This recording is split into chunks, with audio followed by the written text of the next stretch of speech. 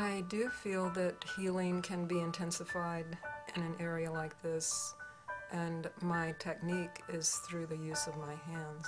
I use many different techniques, but actually it's the quality of the touch, hanging out with acupressure points.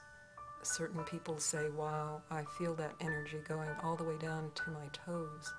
And so they awaken to a new level of their being.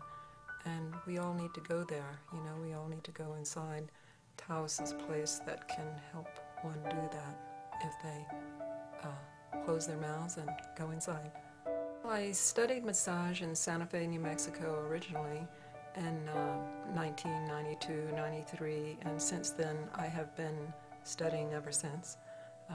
Hundreds, thousands of hours of different techniques. I've even worked with animals, horses, cats, dogs, energy work, working with chakras and the biofield or energy field. Basically, I do a nurturing, deep Swedish massage, which includes many techniques, like polarity, healing touch. I use heated stones, which is very nurturing. Everyone loves that. That adds another dimension to an ordinary massage.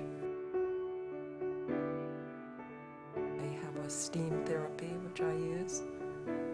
Well, everyone knows that steam is really good for helping to eliminate toxins from the body.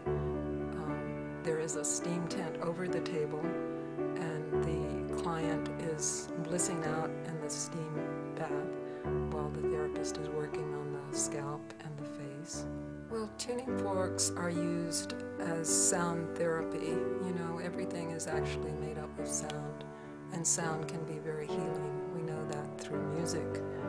We'll turn the radio on or listen to CDs, and that alters our consciousness. And so sound therapy through a tuning fork is just on a different level. It's directed into the body, into sore points on their body or acupressure points, which is really significant.